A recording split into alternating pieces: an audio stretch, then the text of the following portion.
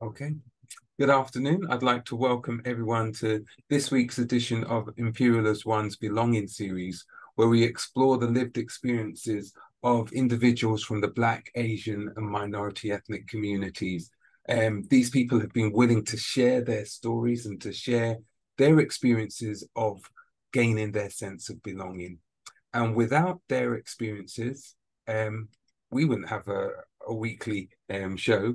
But what I'd like to just say is that our guest for this week is a very special guest, and I'm really looking forward to having our conversation with him. He's he's been at Imperial for a number of years, and he's done some amazing things. But I don't want to steal his thunder. So we're going to go ahead and introduce this week's guest, which is Professor Hippolite Amadi. And this year, we're going to get to this, he won the Nigerian Prize for Science for solving breathing challenges in newborns. So, Professor Hippolyte, I really want to say a big thank you for being our guest. And I'm going to start with my usual question, which is, can you tell me what it was that gave you your sense of identity and your sense of belonging as you were growing up? Thank you, Wen, for having me. Welcome, everyone who is watching. Yeah, while I was growing up, I think that I got my sense of identity quite early in life and early in my career. I had been visiting a newborn unit for the very first time in my life because some circumstances led to the university in question, who was looking for a way of tackling a problem they did not even know how to face. So, and I was visiting the city, southern city of Nigeria, when I was asked to come and have a look at the problem. And the problem was, as they defined it, the problem of being unable to keep babies warm because all their incubators were broken down. As at the time, I hadn't really seen one-on-one physically a neonatal incubator, but I was not new to keeping some things, doing technology that would keep organisms warm because I was doing laboratory incubators as well. So I walked into that newborn unit in the city of Calabar in Nigeria, and that was my first time of seeing very tiny looking humans. And I was told that these little babies could die if they were not kept warm. And all the devices I was seeing there that was supposed to be incubators, none of them was working. So that was the first time I came in contact with tiny babies, that is premature babies. And I had compassion, for them and for the problem. And that was how I identified a problem I could be solving. And it became my sense of identity all the years following. Right. I'm gonna dress back a little bit, right? Because now you've set the scene as to how you kind of like came into this particular area of which you've been celebrated for, and we're going to go into that in a minute. But what was your background in terms of your studies? Where did you study? What were your main areas of interest before this passion came on you once you connected with those young children? Yes, when I was growing up, I wanted to be everything, if you like. And everything, anything that sounded good, sounded big, that's what Hippolyte would want to become. But, when it became more serious was when I was about to go to the university. And as at that time, it became very clear to me, I wanted to be a medical engineer. So unfortunately for me at the time, there was no medical engineering courses being offered in the Nigerian universities, but the closest I could get to was to enroll to study mechanical engineering. So I became a student of mechanical engineering. And in order to make this effective, my professors at the time advised me that I could take up projects that related to medicine. And that was how Providence made it possible for me to visit a hospital in the city of Port Harcourt called Ebony Hospital, where the laboratory scientist there made me see for the very first time a laboratory centrifuge. And then I felt that I could create an automatic version of it powered by electricity. And that became my final year project in the university. And that was my major entry into the medical profession. And starting from there, I began to put my hands around engineering and medicine. So your passion originally was about medical engineering, but that's correct. But the circumstances, for whatever reason, meant that you had to go down the route of mechanical engineering instead. Yeah, yeah. But from that, then that introduction to kind of like engineering in itself, solving problems. You're a problem solver. That's right. Yeah, you're a problem solver. You wanted to solve.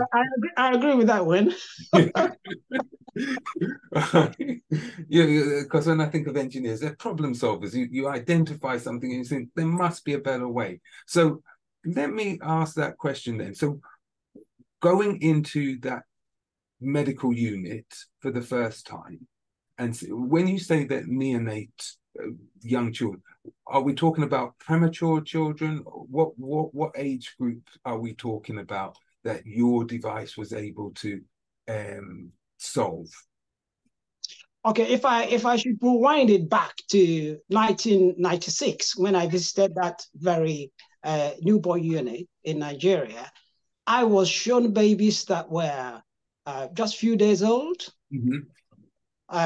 Between the date of birth and the first 28 days of life. Mainly, these were very tiny babies that were just a few days old. So my attraction to solving this problem was seeing such very tiny newborn babies with no hope of survival, like I was told. So I felt that if there's anything I could do to give them life, then it was worth doing it. Fantastic. So what did you have to do in terms of, can you outline to us what the actual problem was? What was preventing them from surviving, as it were? What was the issue? And how did the incubator and how did your mechanical engineering background help in solving that? Right. It's really a very interesting question because don't forget that I left the university for the very first time in 1988. I returned to the university to do my master's program, which ended in 1991. But I've come one-on-one with newborn babies in 1996. So that was actually a time in between. And this time in between, I was already beginning to solve medical problem, but within the field of laboratory science, medical laboratory science. Okay. So when I did my final year project in the university, it was a laboratory device, medical laboratory device, is automatic centrifuge. Yeah. Blood centrifuge. Yeah. So from there, when I left after my master's program, I began creating more versions of laboratory centrifuges. And then I graduated into making laboratory water bath, laboratory incubators, and all these things I was doing. I became really very popular across Nigeria within the field of medical laboratory science. So it was during the National Conference of Medical Laboratory Scientists in the city of Calabar in 1996 that somebody told the teaching hospital that a guy will be attending this conference and he might actually hold an answer to the problem of newborn incubators you are having. Okay. I like that. I like that because what you're saying is that actually it was almost like you were headhunted for this problem. Absolutely. Yeah, it was that that they said actually because of your reputation, as it were, Yep. um, and people knowing what you could do, they then said, "Well, here's a new challenge for you." Yeah, That's correct. Absolutely, Wayne. new That's what challenge. happened.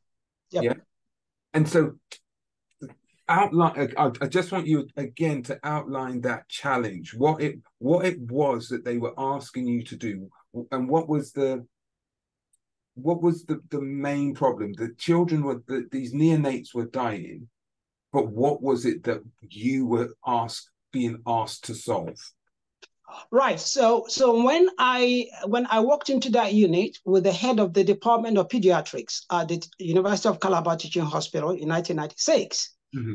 So the brief he gave to me was like, listen, we are having high neonatal mortality rates, and it is as a result of our inability to keep these babies warm. Mm-hmm. Mm-hmm. And we do have incubators, but they are actually carcasses because they do not work. Right. We put these babies inside these incubators, but we put hot water bottles inside.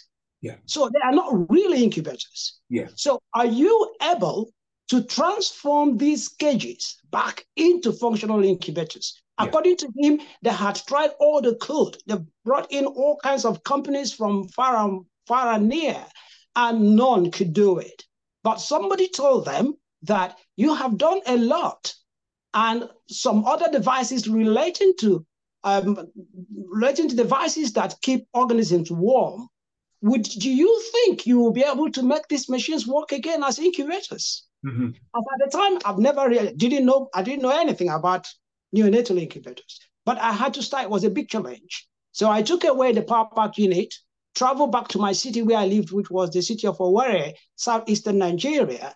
Then I began studying. I went visiting uh, libraries and collecting all kinds of books in life sciences and trying to read up anything I could understand that will give me an idea of the interface between the machine-human interface as far as incubators were concerned, just to give me an idea of how I could now study the circuitry of this device and then be able to relate it. But don't forget, I had a shortfall, physiology and anatomy, So but I still managed to this is get the system working. this is what I was going to ask you because you mentioned about the fact that your final year project for your masters that you had been looking at organisms, but small organisms and keeping small organisms warm is a totally different scenario to keeping a full functional human being with all of its different parts alive and warm. So you mentioned about the physiology and anatomy, etc. What did you do to upskill yourself? What was necessary to get you the knowledge? Yeah, I'm dealing with incubators for organisms, which is necessary for laboratory tests and all that. It's a different ball game or altogether as compared, just like you said. So when I now was challenged with this challenge, when I was challenged with this need of creating incubators or making sure that the incubators that were there in Nigeria at the time were put back to work and be able to keep babies warm. I was able to do that quite all right using the technique I nicknamed at the time reprogramming technique, which from Calabar took me to so many teaching hospitals across Nigeria, the entire country, that within the space of 4 years, I had become popular across the entire country, across the teaching tertiary hospitals. But my deficiency was that this was not a culture incubator for microorganisms. This is an incubator for humans. And I needed to understand the link between the human and the machine, what I call the machine-human interface. Yeah. And it's actually anatomy and physiology that will give you that connection. And I was not trained in those subjects. Mm-hmm. So it was difficult for me to be able to concisely explain to the practitioners and be able to understand the responses of the patients, with the responses to the behavior of the machine or the behavior of machine to the responses. both ways. So that deficiency was there until I got to a point where I felt that I got to go back to school. Okay. Okay. So here you are, the man who's in charge of who people are saying this guy's going to solve the problem. If anyone's going to solve the problem, it's him, right? And yet you had the humility to recognize I'm not an expert in. I might be an expert in incubators and how they operate, but the physiology is changing the way this incubators the narrative of my incubator knowledge.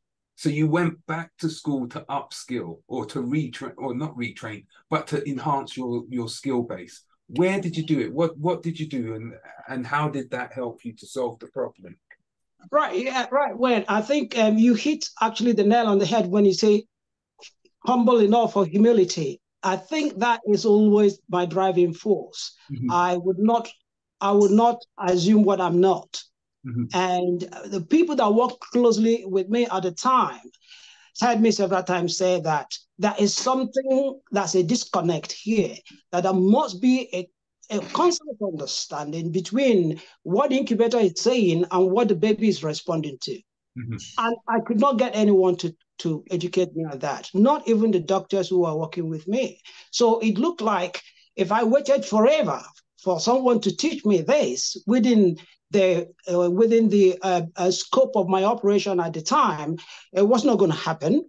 Mm-hmm. And then again, the work was opening up. I had come to understand that the problems that led to the babies dying in their numbers was not just keeping them warm. There were so many other things. I only got to know when I got into it. So there are a wide variety of interventions that are required in addition to thermoneutral support for a baby to survive.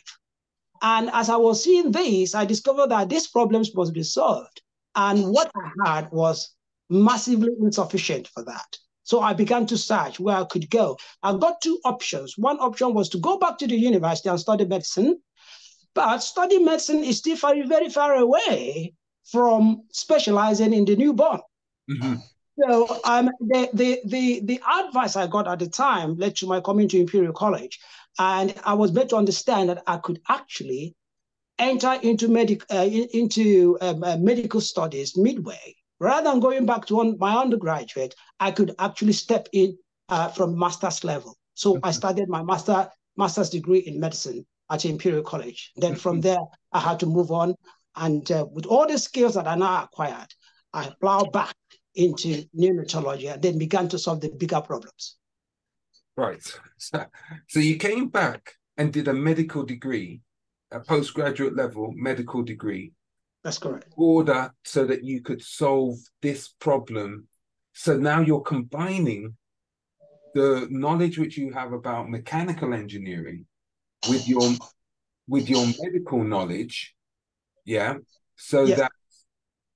that you were then able to facilitate solving this problem, or That's at correct. least have a grasp on where the problems and how you can best facilitate or best solve them.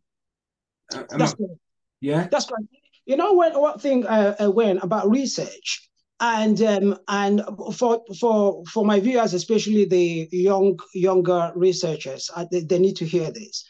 Right, this was a time in my career, in my life, when I needed the right advice coming from the right people. I did not know how to get there. I knew what I wanted to do. I didn't know how to get there. And I thought at the time when I joined Imperial College, and I was ripe to begin training on how to do research. Right, I have finished my master's in medicine, and I wanted to progress to begin to do a PhD in what I at the time referred to as respiratory support in the neonate. Well, neonatal respiratory syndrome. That was the kind of idea I had. And I had to go to a professor in Imperial College whom I felt was very close to that because he was an expert in respiratory mechanics on horses. And then I went to Professor Rob Schroeter, who is today an emeritus professor at the bioengineering department. And Professor Schroeter told me that at the time he was actually heading towards his retirement, and he felt that he could suggest that I got supervised by another energetic young man who will be able to match my heavy academic energy, as he would put it at the time. But I told him when he mentioned the name, I said, no, this guy is doing orthopedics. That's not what I want to do. He said, Hippolyte, listen, you need to understand that PhD does not make you an expert. It only teaches you how to be an expert. So the fact that you're trying to do a PhD will never make you an expert in respiratory mechanics, for example. So go to Anthony Bull to teach you how to do research, PhD research. Then when you're done with him, then you can translate everything you've learned to your passion, and you will be as good. And that was why, for a lot of people who do not know my connection with orthopedics, that was my connection with orthopedics. So I trained as an orthopedic researcher, and then when I'm done, I now translated everything to neonatology, and then I began to fly, not just run. I began to fly in neonatology, and I was able to create all these things. Listen, so you're a man of many talents, from what I'm hearing, because what I'm loving about your story is that you haven't necessarily pigeonholed yourself. You haven't said, this is the lane which I'm in and I have to stay in it. You've been quite willing to move disciplines and learn from the different disciplines and then apply them. Let's go back then, because you've gained all of these bits and pieces of knowledge. Okay. Now, how did all of that culminate in addressing that? How come you didn't lose focus?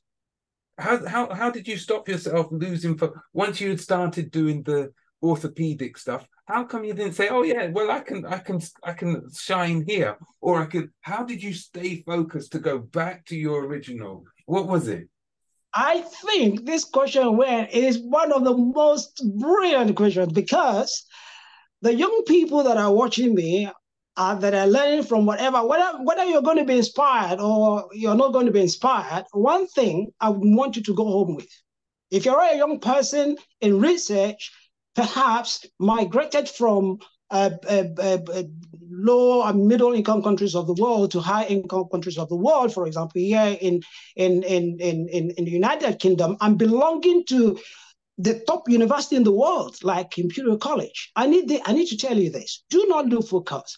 If there was a challenge in your country that inspired you to come here, don't get lost because of the vibrancy and the boisterous nature of the United Kingdom and whatever thing that is happening in Imperial College, because Imperial College is a super duper university where top things happen. Don't get carried away. The problem that you left behind in your country are still there. So the answer is this. The reason I came out of Nigeria was to solve a Nigerian problem. And the only way I could keep myself focused was to ensure that everything I did revolved around that problem. So while I was doing my orthopedic work, for every research I was carrying out, I was all the time thinking of how this could play in neonatology in a subdeveloped world. And whilst I was busy doing this, I was still visiting Nigeria and visiting those units. I couldn't have forgotten those tiny babies. They were the reasons I came out. So when I was done with orthopedics, well, I haven't really done with orthopedics, but whilst I was doing the orthopedics, I was also writing papers in pediatrics. I was still collaborating with my friends, the neonatologists in Nigeria. So when I have fully learned all the things I needed to learn under Professor Bull, he himself was the person who one day looked me in the eyes and said, Hippolyte, your future is in pediatrics. I was shocked the day he did that, but it was actually very helpful. I won't get into the story. If any person wants to know better about the story, the person should go and read my book, Born to Live, Not to Die. Although I coded the names there, but you will see part of this thing that I'm saying today. And so someone told me one day, your future in Imperial is pediatrics. I felt not too good. But that was the truth. Mm-hmm. And I followed that advice. Mm-hmm. And I have made the world feel huge amount of my expertise in this whole thing. So I couldn't lose focus because that was the reason I came out. And if any young person is in this country and you love to help the developing world, you can still be able to do it and still be playing your card in that top institution. I still belong to Imperial College. Absolutely. And I have solved this problem in faraway Africa. Right. I love that because it demonstrates to me that you never lost focus. You always knew what your original purpose was, and all of these other things were just not means to an ends, but they were means to an ends. You knew you had to do A and B, and but you didn't ever lose your focus. Yeah, that's correct. You didn't lose your focus. So tell me now, this is the crunch time, Pete, right? Yep. What was it that you did? I don't know if you're allowed to tell me or if there's IP and all of those things. What is it that you actually did in helping to solve that problem? Now that you had the physiology, the anatomy, and you understood that, and you understood the incubators as such, what was it that has saved so many children's lives? All right. At the beginning of this conversation, I did tell you that when I came one-on-one with this problem at the city of Calabar, my first technique that I developed was called reprogramming technique of neonatal incubators. And reprogramming technique took the center stage for nearly 10 years. But more than 5 years, 7 years, essentially. So as at that 7th year, I had started my sojourn at Imperial College, and I had been learning about research under Professor Anthony Bull. And it became very clear to me that the reprogramming technique was deficient in so many ways, and I needed to upgrade it. And that was what led to, in 2003, I was already at Imperial. I was already doing my PhD under Professor Bull. So in 2003, I created what is today referred to as RIT, which is Recycled Incubator Technology. So I created it while I was still doing my PhD in orthopedics under Professor Bull. And then I now sent it back to Nigeria. Up to today, the RIT is the most powerful technique in the entire country in keeping babies warm in sustainable manner. So I created the RIT. So people can read up the RIT is published in the literature, and there's a lot that RIT has done, saving huge number of babies across Nigeria. But thermoneutral support is not the only problem. Now I discovered that there was a problem there was a problem relating to jaundice. There's a problem relating to power. There's a problem relating to lighting the environment, because you cannot do neonatology with poor lighting system. There's a problem. There's challenge of the climate. The climate was impacting the newborn babies big time, such that many of them are not able to survive the impact of climate. But the professionals never really knew that all these things were really powerful factors against the survival, or against, making the babies, increasing morbidity and all that, if you understand what I mean. And there was a problem of respiratory distress. Of course, that was one of the things that actually attracted me in the first instance, because beyond keeping babies warm, I discovered that babies struggle to breathe, especially the very tiny ones among them. And Nigerians had no solution at the time. They did not have any way of helping. They simply give trickling oxygen, through either catheterization or just using ND tube. And that was not enough, right? So a lot of babies were dying. I needed to do something. So there are, like the way I divided it, about 7 different segments of intervention, neonatal intervention, that are required. So most of the time when this conversation is coming up, thermonuclear support steals the show. Every person thinks that keeping babies alive is only about thermonuclear support. Now I've won an award based on respiratory support. Every person thinks that is all just about respiratory support. No, there are so many others. And each of these 7 segments of intervention, when I have created a concise solution that was solving the problem, if you like, in a holistic manner, and that was what led to the regional ring fencing of Mina Metropole in Niger State of Nigeria, where for 6 years we stopped any other what I would call contamination of ideas by using original existing ideas. I had to go to a general hospital with no existing newborn center, because it's by Nigerian classification, you do not do special care baby intervention or baby unit, what they call SCBUs in general hospitals. They are owned by the state. They are not tertiary. So I went to a virgin land, if you like, reinvent the region, then set up this neonatal rescue scheme. And neonatal rescue scheme is all about the seven different interventions covering the entire neonatal practice, the way I've developed over the last 27 years. That is what is operational there. No other thing. So there's no contamination of what used to happen in other places, in other tertiary centers in Nigeria. We wanted to see how much this could solve the problem. And in 5 years precisely, mortality dropped from 90% to 4%. Wow. Yes. So we published this at the earlier this year. Wow. So what that tells us is that this is a proof of concept. Problem solved. If any nation wants to move on from there, you know what to do. If you don't want to move on, you forget it. So you've demonstrated, you've designed and developed and delivered, right? So Yep. designed, developed, and delivered a solution for low, middle-income countries to be able to rescue and secure neonates who would otherwise have died because of lack of proper incubation, respiratory arrest, lighting. You solved the whole problem. Exactly. Complete problem. I'm clapping here. I'm applauding, because that's a major achievement, and I think we have to celebrate that. And the fact that it's a Nigerian that you have solved that problem is again to be applauded, right? Because I think too often people think that we can't solve these problems.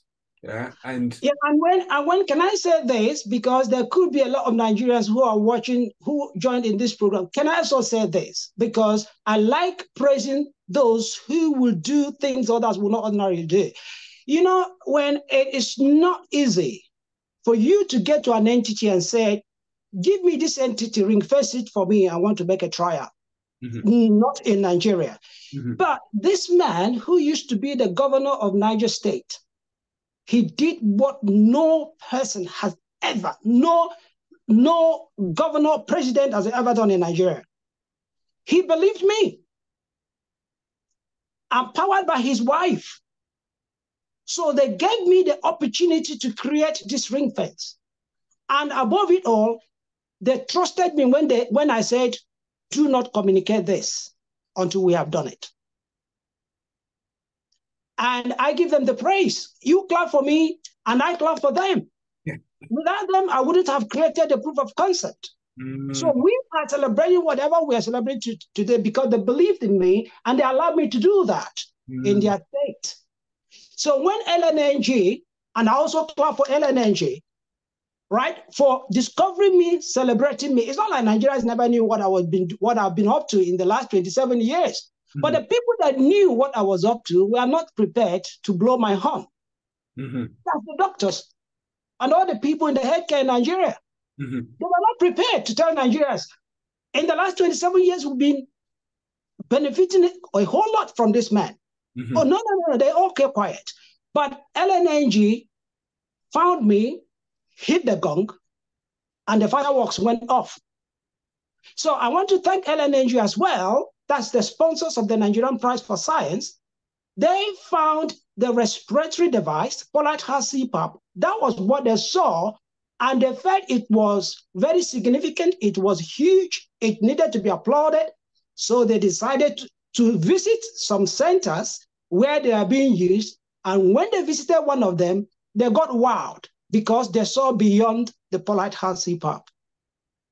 So all that we are discussing today have always been there, but thank God for LNG. Absolutely. Nigerians are hearing all these things, and Nigerians have been wondering, I mean, for 27 years you've been on doing this and we didn't know. Well, just buy a bottle of wine for LNG. Yeah, they did it. Absolutely. I've got so many questions. I do know that I have to open it up for my audience as well. So if you want to put questions, then please do either in the chat or raise your hand. But there's a couple of other things, because I know from our discussions and from previous discussions that this isn't the only field that you've impacted, because as you said, the Professor Gould said to you, your future is in orthopedics, right? And I know my future is in pediatrics. Pediatrics. Yes, correct. In pediatrics. So what other things have you been able to, what other inventions have you done and solved? And there was another question as well. You said that you kind of like solved the problem when you were doing your PhD. And I know most people, when they're doing their PhD, that's a struggle in itself. But you were solving a separate problem to the one which you were investigating. Do you sleep? Because how do you do it? Well, let me tell you, I blame it on Anthony Bull. And I'm sure if he's watching this program or whatever he watches, he said Hippolite is crazy. Now, let me tell you what this man used to do when I was a student. If I make a little discovery, I bring it to Anthony Bull. He celebrates passionately. If I picked my phone and called him and said, Anthony, I found something. Trust me, in the next 5 minutes, he's racing to my office. And immediately he sees it, he soaks it up, he's so excited. And when I come back to the office the next day and perhaps go to his office and say, Anthony, that thing I discovered and I was still celebrating, he said, Hippolyte, listen, we celebrated that yesterday. Get back to work and go and find new thing. So he taught me how to fire on all cylinders nonstop. So I blame it on him. And listen, when I was all over the place, just like the earlier question you asked me, I never lost focus. Mm-hmm. Everything I was doing, I was at the same time thinking, how would this benefit the newborn babies in Africa?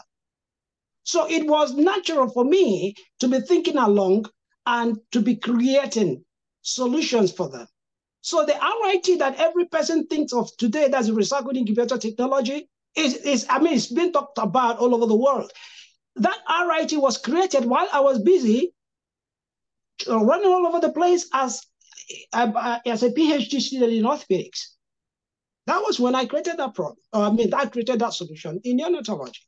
So that's how my head worked. Yes, I had some little sleep, but I don't regret it. Well, yeah. No, listen, more power to you. You've done a fantastic job. Can I just ask, in terms of, give us a rough estimate. You've said that over the past 27 years, you have been your system has been engaging in doing this. So how many children, how many neonates do you think that your system has been able to save? Okay, that question can be answered in so many ways. I can answer the question from the angle of the number of patients that I've physically one-on-one treated. I can also answer it in a way that a certain Nigerian medical statistician answered it. But I think that the statistician's method of answering that question was a lot better because, listen, I'm not trained in counting numbers, but when an expert does the number counting, I would always bow because that's not my area. So this statistician published an article in 2018 where he claimed that he had followed my work for many, many years. And he was able to convince me when I confronted him that he has actually followed my work because he was able to name all the hospitals. And from the time I started working all these hospitals, and was able to confirm that he knew I was training doctors, nurses, clinicians, and all these people will go ahead, train other people. And that's how the knowledge I created was diversified, and my findings disseminated across the whole country. So by his number crunching, I'm using his words, by his number crunching, he came to conclude that my work had impacted over 12 million Nigerian babies. And because he's a professional, I would have to hang on that. I could not give a better number. Wow, that's amazing. How does that make you feel? Nostalgia. Say that again. Sorry. You are asking me how I felt. How does that number make me feel? Yeah. Quite nostalgic. Just can't believe it. Goosebump all over. It's amazing. It's absolutely amazing, and you are a worthy, more than worthy winner of not just that prize. There should be other prizes coming your way, because not only is it that you've demonstrated it in Nigeria, it can be translated across the globe. Across the globe, this invention can work and save so many more lives, you know. And for that, again, it's amazing and well worth what you've done. I can see that we've got a question. Sunday, do you want to ask? Do you want to ask your question, or should I ask it for you? Go ahead, Wayne. Yeah. The question which Sunday was asking was, how can we spread this to other countries in Africa? What do we need to do to get this out there? Thank you so much, Sunday, for that question.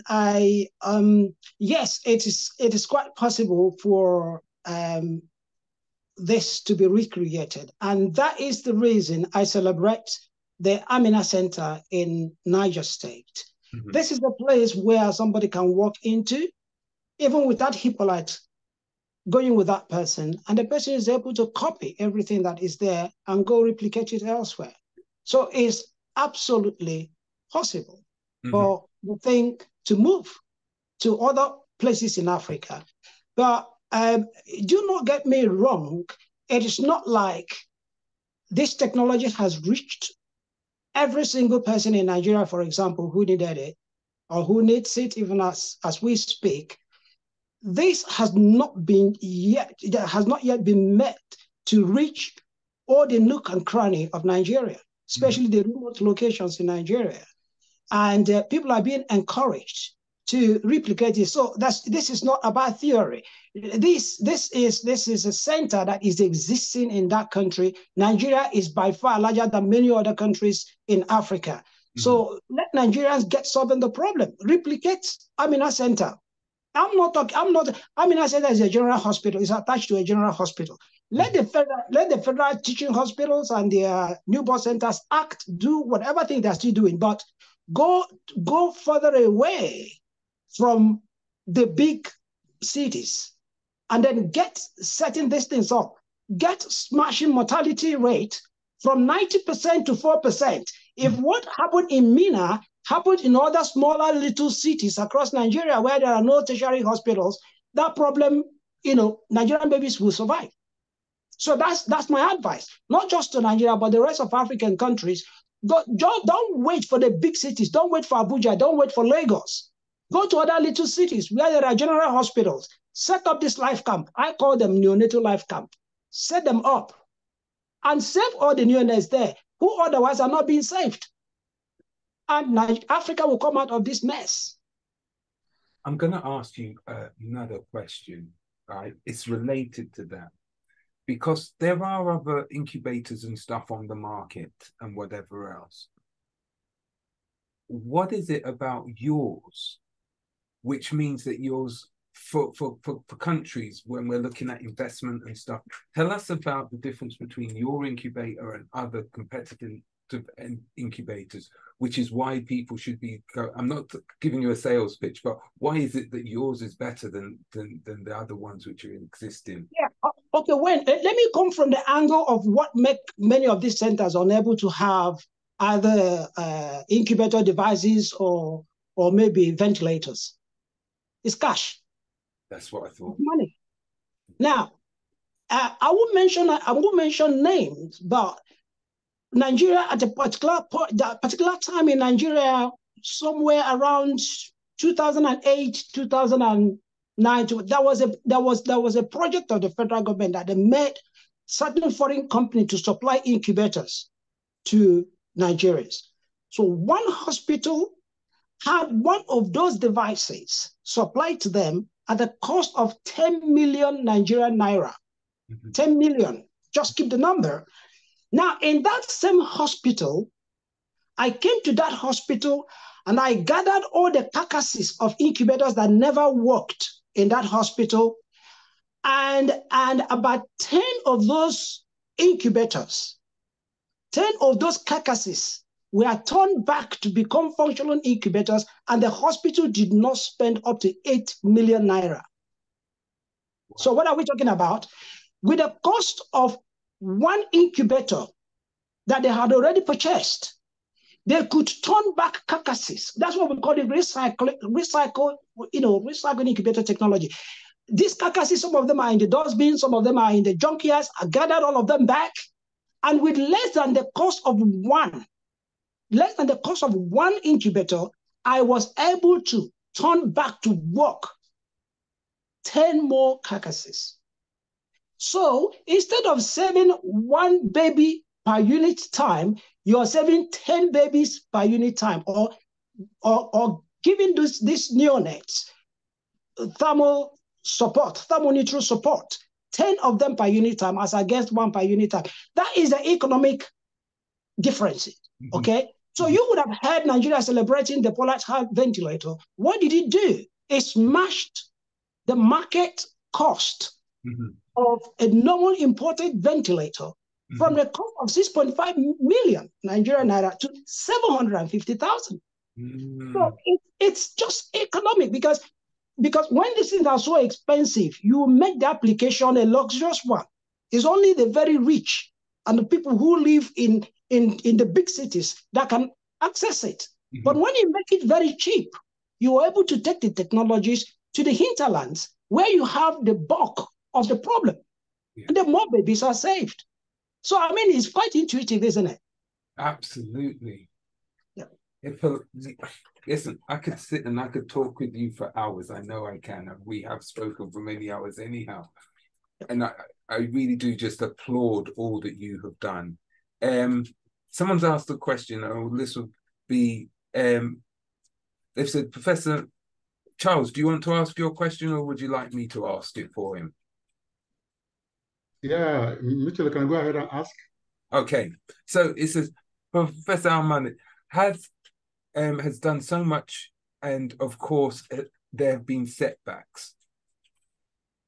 In specific or absolute terms, how many federal medical centers have benefited from your innovation, and how many home states in IMO too? If I understand that question, from the inception of my work in Nigeria, I've worked in virtually all the tertiary hospitals in the country, and I can start naming them. So if I should put it in percentage, I have worked in over 90% of them. Wow. Federal teaching hospitals, university teaching hospitals, and federal medical centers. From the city of Calabar to Port Harcourt, to Benin, to Owerri, to Abakaliki, to Makudi, to Lafia, to Kefi, to Abuja, Jabi, Gwagwalada, Kano, Katsina, Yola, Maiduguri, Sokoto. I can go Kano, Bunguru. I can go on and on and on and on. I've worked in over 30 tertiary hospitals in the country. One-on-one, I consulted, solved problems, attended to patients, trained doctors, nurses, clinicians. I'm known locally in all these places. Yes, quietly. I go against the tide of insecurity. Boko Haram will be releasing their bomb, and I will be busy attending to the patients. But I'm glad that I'm alive to tell my story. Not every person who did what I did survived to tell the story.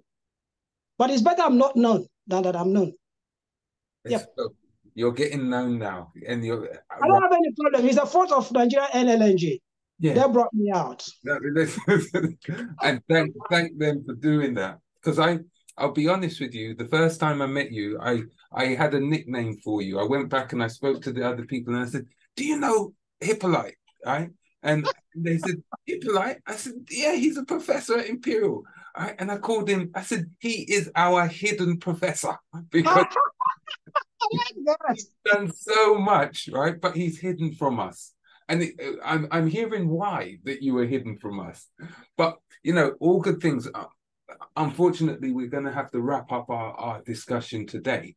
But there are two additional questions which I'd like to ask you.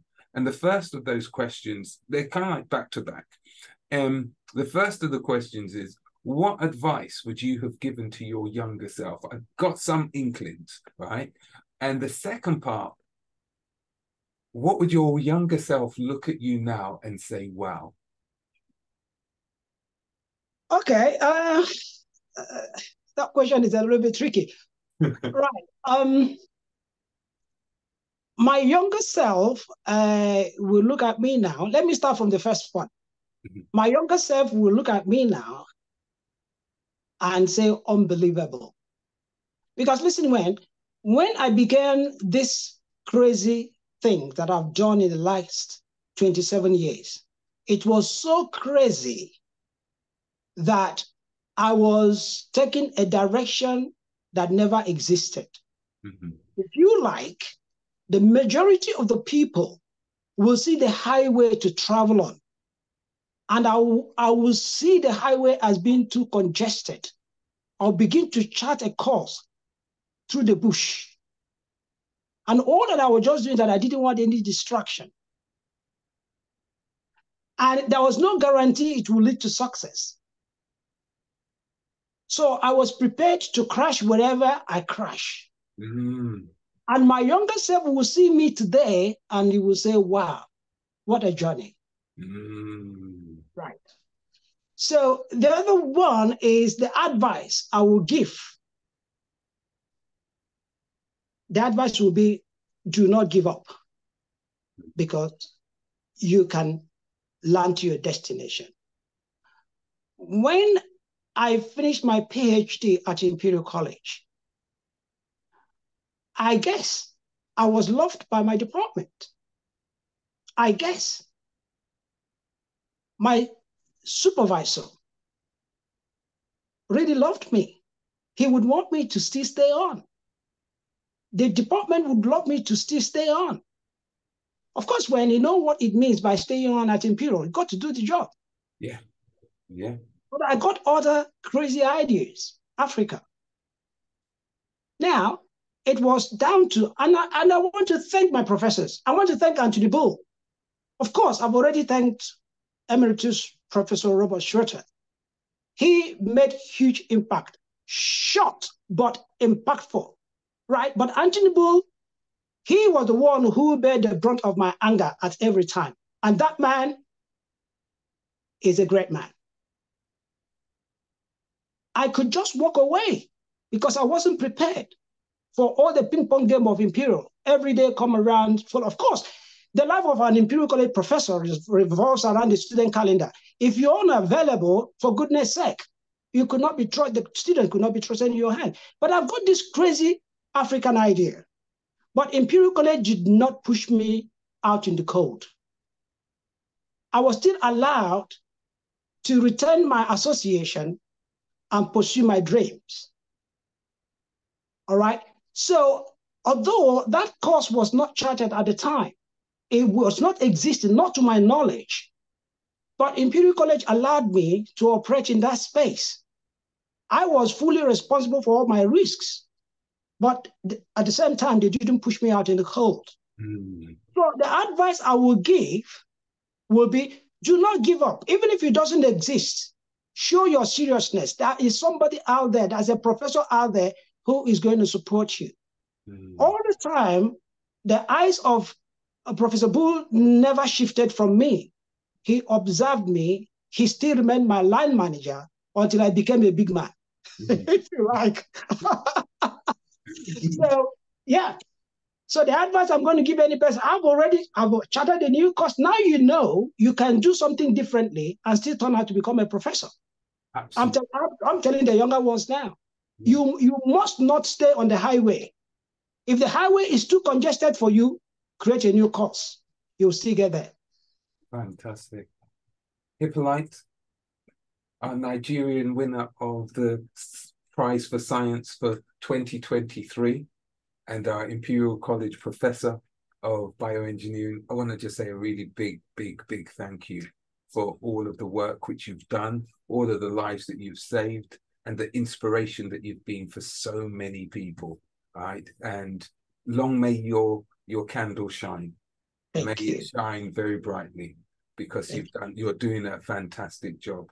And we want to just say thank you and celebrate you for all that you're doing. All right.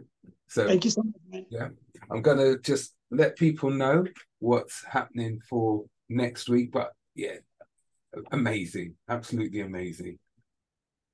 So for next week, we're going to have Julia Topping, and she is she's in the music business, lecturer. She's a junglist historian, a broadcaster and writer, and she's going to be here, I'm hoping, busting some tunes with us next week as well, for our Belonging series. The next guest, if you have missed any of the other episodes, then please go to our YouTube channel, where we will be having, where you can see many of the other interviews that we have done. And finally, I just want to say a big thank you. I say this every week, but it's only because these individuals who have shared their stories about their journeys to belonging, that we're able to continue to have these interviews. And all of us want to have that sense of belonging. And so again, I want to just say a big thank you. And if anyone wants to stay behind just to have a conversation with the professor, then please do. But until next week, we're going to leave it there. Thank you for being with us today.